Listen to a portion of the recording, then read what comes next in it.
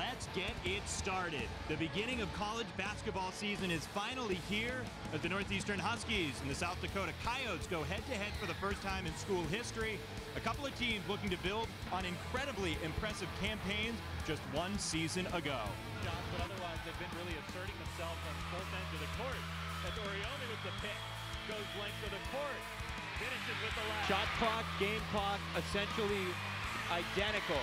But a keep for South Dakota, still with a lead. Duffy charges through a block. Good behind the back dribble by Clark. Flips it over the front of the rim. The answer, McKeever. Yeah, she buries it. Percentage. Hill kicks to Currents for three. Largest lead for Northeastern was 5. It's back up to 5 on the alley-oop to Hill. Clark with a great feed to Hill, up and under, and one! Who thinks better on the three? Now she's got a wide open look. Despite the bubble, she buries it. To be tough and a big takeaway now as well.